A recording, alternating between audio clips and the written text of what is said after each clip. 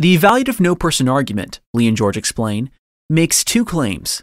First, unlike the dualist no-person argument, the evaluative argument grants that you are the human being, the physical organism, that came into existence at conception. Second, though you came into existence at conception, you did not become a person, valuable, and a bearer of rights until much later, when you developed, for example, quote, the proximate or immediately exercisable capacity for self-consciousness, end quote. According to Lee and George, proponents of the evaluative no-person argument consider personhood to be an accidental attribute, like being a basketball player or a musician.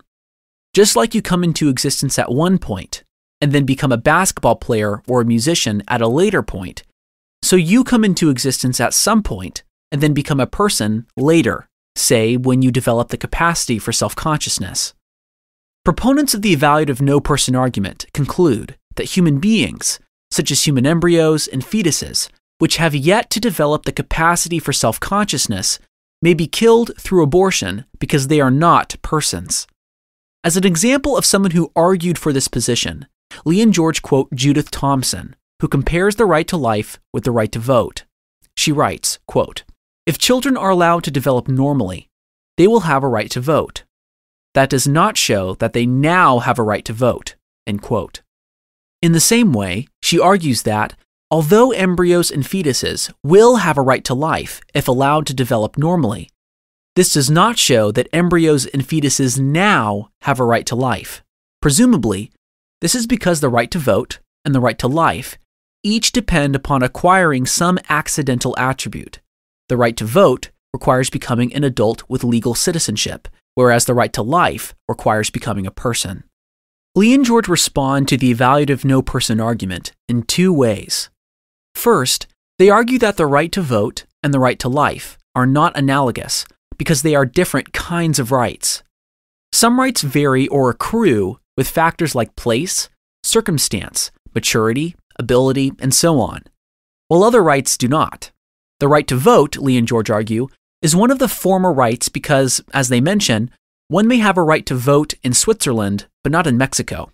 In contrast, Lee and George argue that the right to life is one of the latter rights because having the right to life is to have moral status at all, or, quote, to be the sort of entity that can have rights or entitlements, end quote. Therefore, Lee and George conclude that, given the fundamental nature of the right to life, we should expect the right to life to be radically different than other rights, such as the right to vote. Lee and George then dive deeper into the radical difference between the nature of the right to vote and the right to life. They argue that the right to vote, among other rights, is a right to, quote, perform a specific action in a specific situation, end quote, while the right to life is to have moral status at all, and that moral status, quote, follows from an entity's being the type of thing or substantial entity it is, end quote. They then conclude that since moral status is derived from the kind of thing something is, and not from acquiring some accidental attribute, the right to vote and the right to life are not analogous. The second way in which Lee and George respond to the evaluative no-person argument arises from how the proponents connect personhood to an accidental attribute. Those who defend the evaluative no-person argument do not want to argue that the accidental attribute required for personhood is an actual behavior. The reason is because if the accidental attribute was an actual behavior, say, exercising higher mental functions, then human beings who are asleep or in reversible comas would be excluded from personhood. Though they have the potential to exercise higher mental functions, they are not actually exercising those higher mental functions when they are sleeping or in comas, and therefore would not be persons. As a result, the defenders of the evaluative no-person argument must argue that the accidental attribute is some capacity or potential for higher mental functions. However, Lee and George point out that embryonic human beings possess a capacity or potentiality for higher mental functions.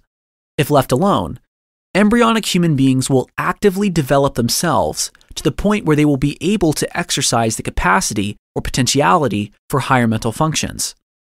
To exclude embryonic human beings as persons, a distinction must be made between two types of capacity or potentiality. First, and, quote, immediately or nearly immediately exercisable capacity, end quote, and second, quote, a basic natural capacity to develop oneself to the point where one does perform such actions, end quote. Proponents of the evaluative no-person argument argue that the accidental attribute required for personhood is the first sort of capacity, or potentiality. Lee and George, though, respond by asking, upon what basis can the proponents of the evaluative argument require the first sort of capacity or potentiality, and not just the second? Indeed, Lee and George provide 3 reasons why personhood should be tied to just a basic natural capacity for higher mental functions, which something has in virtue of the kind of thing it is.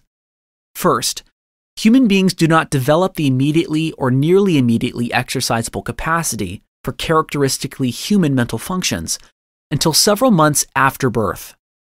Therefore, if someone believes that embryonic human beings may be aborted due to lacking the immediately or nearly immediately exercisable capacity for characteristically human mental functions, then they are logically committed to the seemingly untenable position that, subject to parental approval, human infants do not deserve full moral status and may be aborted.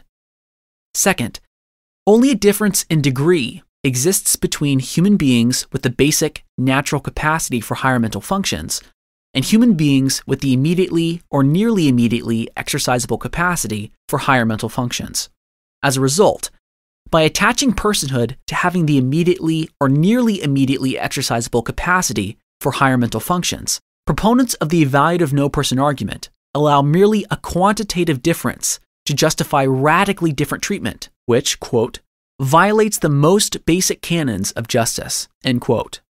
According to Lee and George, there's merely a quantitative difference between human beings with the basic natural capacity for higher mental functions and human beings with the immediately or nearly immediately exercisable capacity for higher mental functions, because there exists no difference in kind. The reason there is no difference in kind is because the difference between human beings with the basic natural capacity for higher mental functions and human beings with the immediately or nearly immediately exercisable capacity for higher mental functions is merely the development of the same underlying capacity found in both. This view, coupled with the basic moral principle that, quote, a mere quantitative difference, having more or less of the same feature, such as the development of a basic natural capacity, cannot by itself be a justificatory basis for treating different entities in radically different ways, end quote, lead Lee and George to conclude that human beings with the basic natural capacity for higher mental functions and human beings with the immediately or nearly immediately exercisable capacity for higher mental functions should not be treated in radically different ways. In contrast, Lee and George highlight how it is precisely because of the fact that the gametes, sperm and ova, in human embryos are of fundamentally different kinds that we may treat them in radically different ways. We may destroy the gametes without a second thought, but we may not do the same with human embryos. The proponents of the evaluative no-person argument, Lee and George argue, neglect to follow the most basic moral principle that likes ought to be treated alike. Instead, they assign personhood to some human beings, but not others, attempting to establish justification for radically different treatment based upon the degree to which the same underlying basic natural capacity has been developed.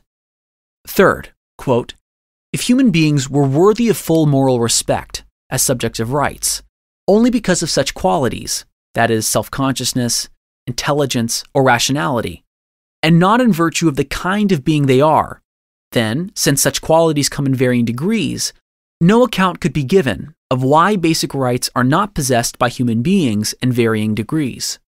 According to Lee and George, if the right to life comes with possessing the basic natural capacity for higher mental functions, then the proposition, all men are created equal, is true and not mere superstition. For all people, in virtue of the kind of thing they are, possess the basic natural capacity for higher mental functions. But if the right to life comes with possessing such qualities as self-consciousness, intelligence, or rationality, then all men are not created equal. Rather, as these qualities come in degrees, those people who have developed their self-consciousness, or intelligence, or rationality more than others would have greater rights.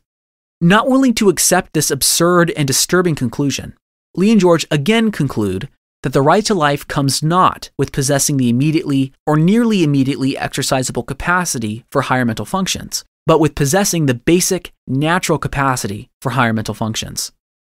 These three reasons considered, Lee and George draw the following overarching conclusion. Quote, in sum, human beings are valuable as subjects of rights in virtue of what they are. But what they are human physical organisms. Human physical organisms come to be at conception. Therefore, what is intrinsically valuable as a subject of rights comes to be at conception. End quote.